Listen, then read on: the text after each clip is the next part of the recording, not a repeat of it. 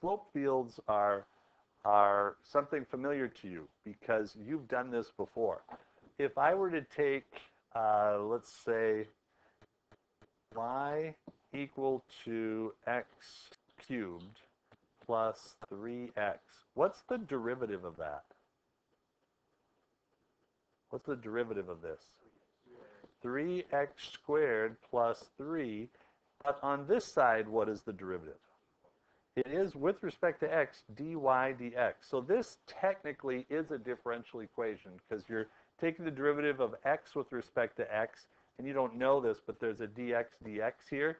We just never wrote it because change in x with respect to change in x is redundant. So we never wrote that. But we were really doing a differential equation. All along, we didn't realize that there are an infinite number of other possibilities, like this one here. Can you take the antiderivative, if you had dy dx equal to x squared plus 3, what's the antiderivative of that?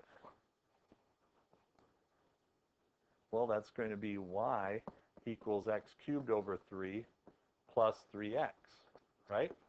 Plus c. But how would you take the antiderivative of both of these sides if there's a y over here? You couldn't do it, could you? Yet. We're going to do that this chapter. This is the very beginning of a bigger world of calculus called differential equations, or diffie-q. And the idea of diffie-q is you've always had x's on one side and y's on the other. And y has always been to the power of 1. But there's a whole bunch of others. You could do this to the power of 2. You could do this to x. You can even have a dy dx in the equation over here. Okay, we just haven't done those yet. And so that's what's coming. And it's a complete different set of techniques to do it. Well, let's start off first. Y is my function. And I'm just going to say this right out front. This is always the goal of differential equations, is what is the y function. X is our independent variable, and we can have any type of derivatives of y double prime.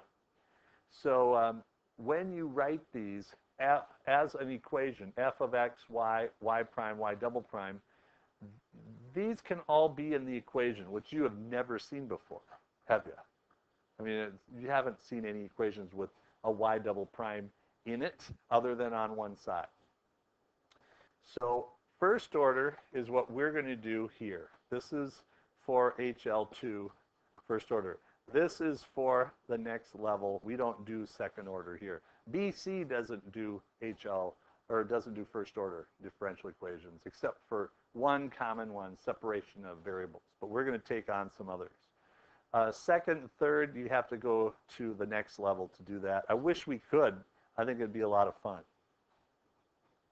And when I say fun, I mean it would be a lot of work.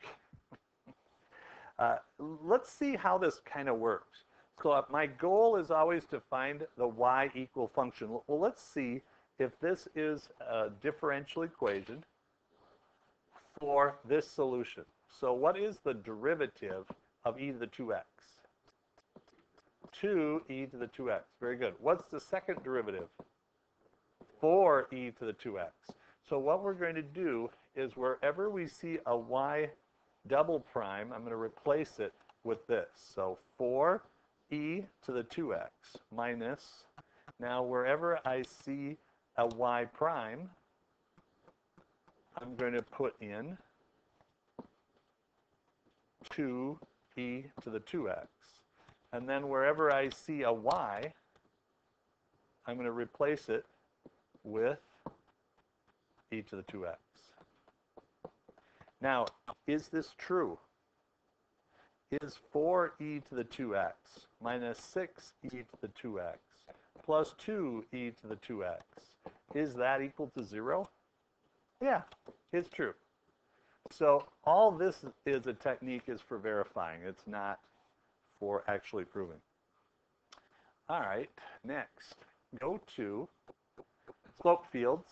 We're going to talk about slope fields. The classic slope field is this one. What is y equal if we have e to the x minus 2x? What's it equal to? Well, what's the antiderivative of e to the x? E to the x. Antiderivative of negative 2x. Negative 2x squared over 2. So I'll just say x squared. Plus what? You got it. So I don't know what this function looks like. I'm just going to draw a function. I'm not saying this is what it looks like, but I'm just going to make it up. Let's say it does something like that. That's that function. But what does it do if it's plus c? What does it do? Well, plus c does what? Moves it up. And so what you end up doing is you have an infinite number of these going up, and you have an infinite number going down. I'm just trying to get a bunch here. All right? So if you were to make dots every so far this way, or dots every so far this way,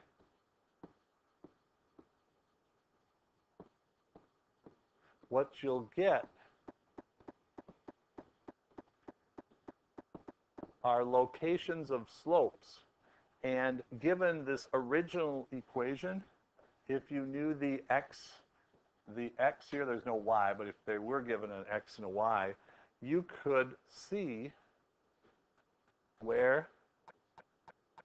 what the slopes are. And I'm just kind of following this, going with the flow, so to speak. And you can kind of see the shape behind it, right? Now what's cool about this is that these slopes at a point really do kind of give you an idea of what it looks like behind it, doesn't it? And that's what we're going to do.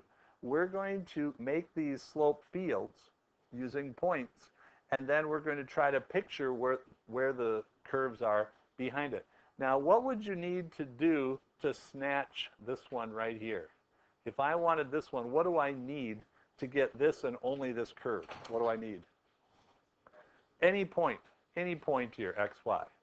So if I had this point, x, y, then I could tag this one by following those slopes. Or if I had this point here, you could tag it by going this way. So all you need is a slope field and a point, and you can get the all desired y function. Because that's what we're trying to do. That's what we want, is we want one of these. Okay? So I'll give you a quick example. Here's dy dx. Can you do this one with me? Find this relationship. Now, we couldn't take this antiderivative easily because there's a y and a dy dx. Takes a technique you're going to learn in a couple of days after break. All you do is you take the x value. So I'm just going to go -2, -1, 0, 1, 2, and I'm going to go up 1, 2. And I think we went back to 3 here. Okay. We're going to take the point x -3, y 1. So this one right here. And we're going to find out using this equation what the slope is. So this is the dy dx. These are the values. So -3 plus 1 is -2. So at -3, 1, the slope is -2. So you draw that little, and I'm going to use it in green here. -2 plus 1 is going to be -1. So at -2, 1, the slope is a little bit this way. At -1, 1, what's the slope? 0. And you can kind of go through here. You can see these pretty dramatically. So this will be 0, then it'll be 1, then it'll be 2, 3, and 4. Okay. Now go to -3. Well, when we add these up in the formula, you get -1, 0, 1, 2, 3, 4. So at -3 up 2, the slope is only -1 this time, and it's flat. Then it's 1, 2, 3, 4, and this will eventually be 5. And that's how you make those slope fields. It's simple, isn't it? Simple, not hard. And calculators can do it as well. So now go down to the assignment. Go right down to the homework, number 1. Now you're going to do the first 2 slides, which are slope fields. We're going to do one together because I think it's helpful to see it. We're going to have an x, a y, and a dy dx. Okay, make a little grid here. And we're just going to pick on -2, -1, 0, 1, 2, and we'll go up to there. You can do as many of these as you want. Why did I draw it over there? I don't know.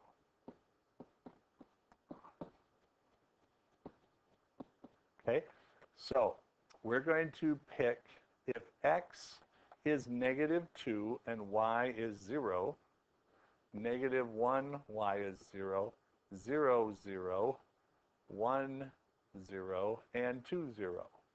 And we're going to see what these are. So x is always x plus 1. Doesn't matter what the y is. So -2 plus 1 is -1. -1 plus 1 is 0, 1, 2, 3. So you can see that the first set, -2, 0, will be -1, 0, 1, 2, and 3. Now let's change this y to a 1. What will happen if the y is 1 but the x's are the same thing? Nothing. They'll still be the same. And the same here. Same here. More of these you do, the more accurate it is.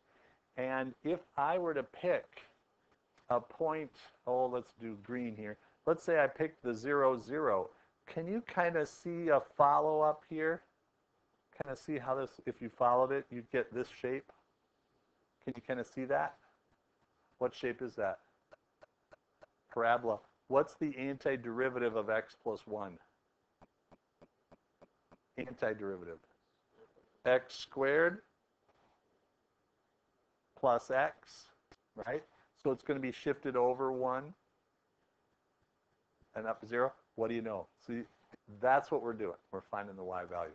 I'm not looking for a point. Don't worry about that last step. Could you make those grids for these? Just the circled ones. I'm not sure you can. So would you go to slide 3 and slide 4? And I want you to wait with slide 5. We'll do 5 and 6 tomorrow, okay? I don't want to overload you today with homework, but we're going to do those.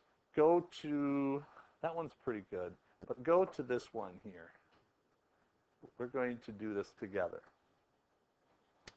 So here are the slope fields. You're going to find out what the y equations are, okay? So in other words, take D here. If I connected one of these points and followed it, what shape do you get? Flat lines. So which of these 7 through 14 would work for that straight line? 7. So that would be D. So we're going to cancel that one out. All right. How about H here? What do you think that would be? 8. Yeah. And so you'll fill that out, finish 1 through 4 for tomorrow. Pages 1 through